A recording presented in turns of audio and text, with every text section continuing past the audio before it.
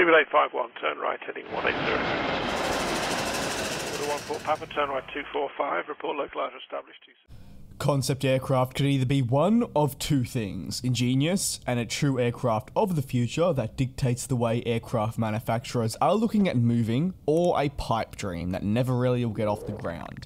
For concept aircraft, Airbus and Boeing are usually the most notable, but today we step away from the big two and over towards Embraer, who in the past 24 hours have unveiled their own new concept aircraft for the future.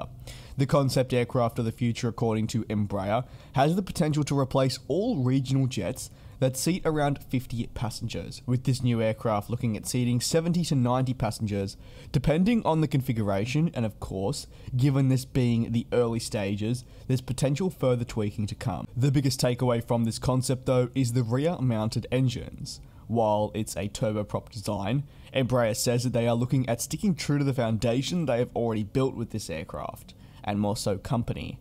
However, they'll be able to ensure the cabin is quieter given the placement of the engines. For the aircraft being replaced, you heard me make mention of the 50-seater market. While this includes the ERJs already with Embraer, especially those that are indeed aging, and out of the CRJ200s.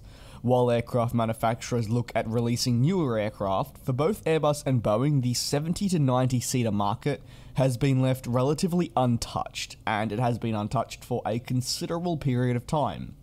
Boeing has no regional jet that is capable of fitting into this sector, and certainly is not eyeing up anything according to reports, with focus more sitting on the 737 MAX, the Boeing 787, the new upcoming 777X, and of course the currently unreleased NMA, or at least something that's going to compete with the A321XLR's success.